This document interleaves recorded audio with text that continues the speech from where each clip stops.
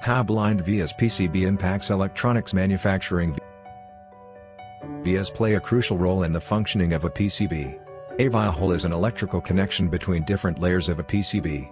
This hole helps to connect traces, polygons, and pads on several layers of a circuit board. The aim of manufacturing PCB vias is to enhance the available space on a board. However, there are several types of vias. The role of vias in PCB design and production process is vital. However, how much do engineers know about them? We all understand vias are available in different types. The blind vias is a type of PCB vias. Therefore, we will be discussing blind via PCBs. This article provides answers to many questions about blind vias PCB. What is a via? To understand blind vias PCB, it is important to have a complete knowledge on what a via is. A via is a hole in a circuit board that thermally and electrically connects pads and traces on several layers of a board. Also, a via is a plated or drilled hole that enables a signal to transmit to the inner layer of the PCB. In addition, vias help to link components that lead to signal traces or planes. Therefore, these enable a change to the signal layers. There are several types of vias. However, the most important role is that they offer connection in PCB layers.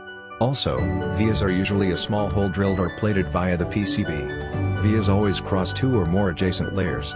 Also, vias are internally covered with copper. Therefore, this creates an electrical connection in the insulator that separates the PCB layers. The types of vias used depend on the specific requirements of an application. Vias are totally different from PTH holes. PTH holes are usually used for connecting through hole components on the board. However, PTH holes with bigger dimensions than vias can offer mechanical connection on some boards. PCB vias are crucial in multi-layer PCBs. This is because they aid the design and production of these boards. Also, vias create paths for the flow of current between different layers of a board. Therefore, we can say vias are channels available in different sizes and types. Vias play a crucial role in PCB design. They enable a PCB designer to reduce the distance of routing a trace to complete its connection. Also, vias are holes linked to the metal circuitry of a board. What is a blind via PCB? A blind via PCB is a circuit board whose vias begin from the external side and cross internal layers without connecting its opposite side. Blind vias PCB can be very complex. Therefore, it is important to determine the exact time to stop the drilling process. This will help to achieve the intended degree of depth. Also, blind vias help to maximize the number of connections between an external and internal layer.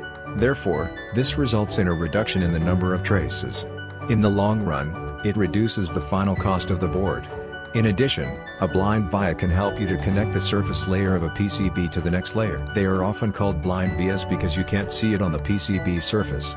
Blind vias begin on the top or bottom of the PCB. However, it doesn't go through it. Blind vias are useful when there isn't enough space on the top or bottom of a board. Mechanically drilled blind vias can connect an external layer to an adjacent layer. A blind via only opens at one end. Therefore, it is not possible for the plating solution to flow through the hole. Also, this makes the plating process complex. Blind vias can widen breakout channels on the bottom and inner layers using blind vias. Also, you can use blind vias to reduce the PCB aspect ratio. Features of blind vias are different from other types of vias. Therefore, they offer distinct features which include reduced trace width and space more holes than a traditional board, higher pad density and wiring, an inexpensive solution. How to fabricate blind vias PCB. Generally, there are steps for fabricating a PCB. However, these steps provide limited via configurations. Typically, PCB fabrication starts with a core. Blind vias PCB follow a standard procedure. Also, this procedure is similar to that of a multi-layer PCB. There are some basic rules to follow when fabricating blind vias PCBs. Blind vias must start from the top or bottom layer of the PCB. They must not occupy an odd number of layers also. They must never go through the entire PCB. They must never start or end at the core or center of a PCB substrate. Blind vias in multiple layer boards create connection between the internal layers and the surface layer. However, it is a complex task to drill a bind based on the model depth. You should carefully select via sizes to ensure good metallization quality. Also, the depth and diameter of the hole shouldn't be more than 1. Therefore, the deep vias should feature large diameters. Huge vias indicate that there is a huge dielectric gap between PCB layers. You will need to create the vias in the center to create the blind vias. Prepreg will help to stack the PCB layers together. The PCB manufacturer adds the blind vias to the PCB through drilling. It is crucial to be aware of the drill's depth. The hole might not offer a great connection if it isn't deep enough. Also, if the hole is too deep, it could cause distortion. Therefore, for a blind via, you need to use a separate drill file to define the hole.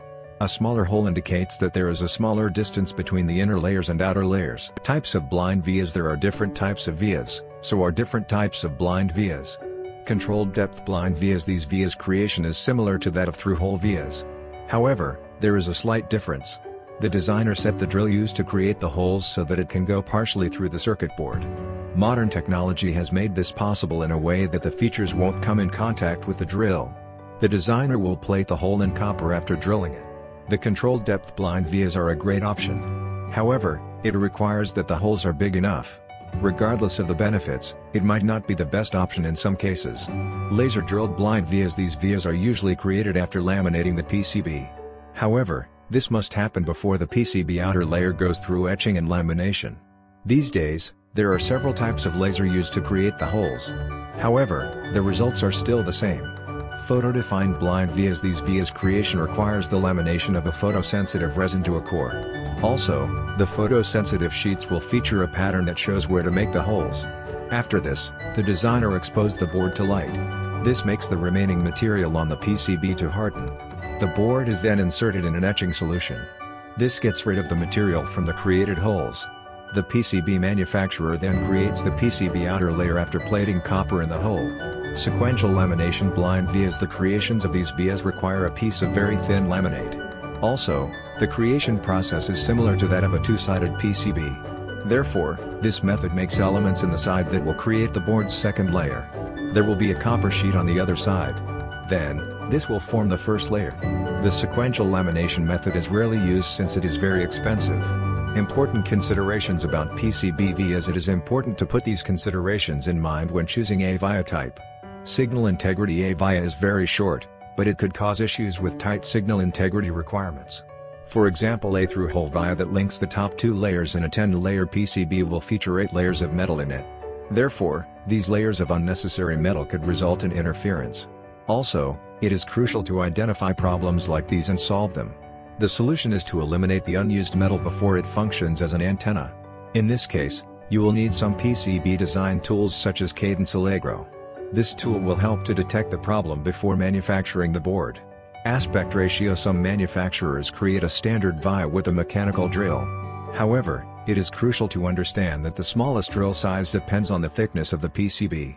Also, mechanical drills are limited by how much material they can drill. Therefore, this depends on the relationship of the PCB thickness to drill size. For drill sizes, PCB manufacturers always demand for an aspect ratio not greater than 10:1. Routing density. When routing the dense area of a PCB, the designer must ensure that these areas don't block routing channels. This can occur under dense areas such as high pin count BGAs. Therefore, the use of blind vias becomes crucial in helping the BGA escape. This will help to route every pin. However, it is crucial routing planes and channels don't block off onto the part. Annular ring. When choosing a via, you should consider its size. Manufacturers must ensure that there is a large annular ring after drilling the via. Also, a mechanical drill may wander during drilling. Therefore, a large annular ring will prevent drill breakout. Rolls of vias in a PCB. Vias are very useful in PCB design and production.